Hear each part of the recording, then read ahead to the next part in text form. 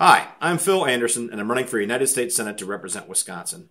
As you know, the three themes of my campaign are peace, prosperity, and privacy.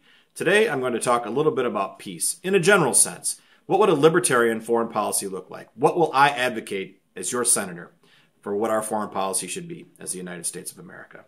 And the first and foremost thing I would advocate for is free markets.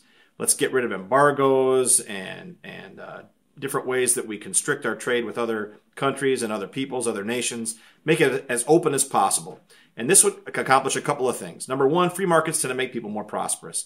And prosperous people, people that are making money and are connected to other parts of the world in terms of trade and commerce, are less likely to be dependent on and therefore abused by their government.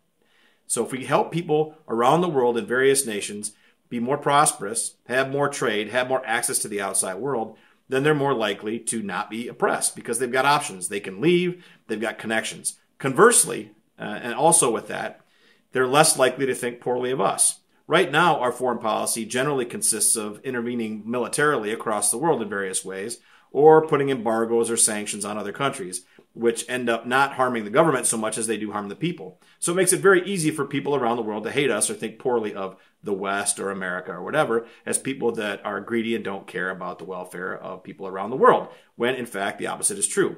As Americans, we care deeply about other people, all other people. That's part of who we are. That's part of our DNA. So the way that we should show that and share that is by whatever we need to do to keep free markets, to keep markets open. That's lowering embargoes, lowering tariffs, keeping everything free and open. So it accomplishes two things.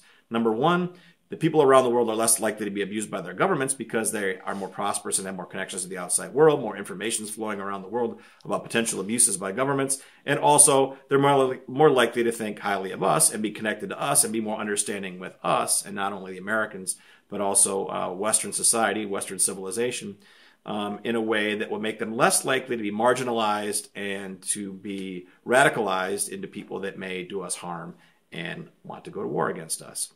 So in two words, actually, foreign policy under libertarianism is free markets. Free markets equal free peoples.